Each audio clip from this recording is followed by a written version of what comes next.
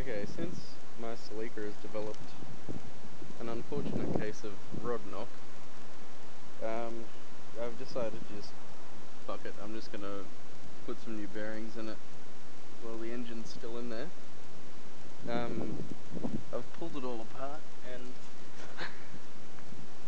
getting that sump off was a massive pain in the ass. And it's piston number 1 with the fucked bearings. Doesn't sound too good. Yeah, I've had to disconnect the exhaust, pull this plate off that's supposed to be here, contort my arms to get to those ones that are above the cross member and just in front of the gearbox.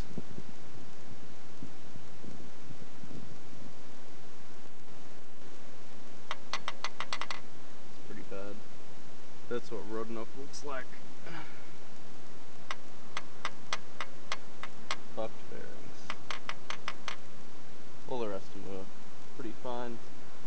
A little bit of movement, not much at all. I'm just going to chuck some new bearings in there and see how we go.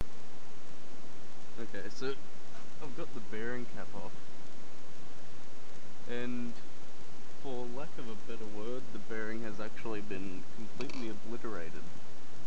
There's no solid trace of it anywhere, except for, I think that might be it right there in the bottom of the sump. It's fucked.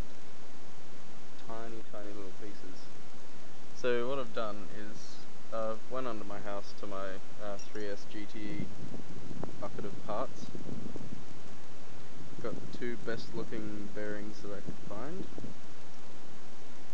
There's the bearing cap, and I'm just going to put these in, see how it goes. These are the ones with the least wear on them that I could find.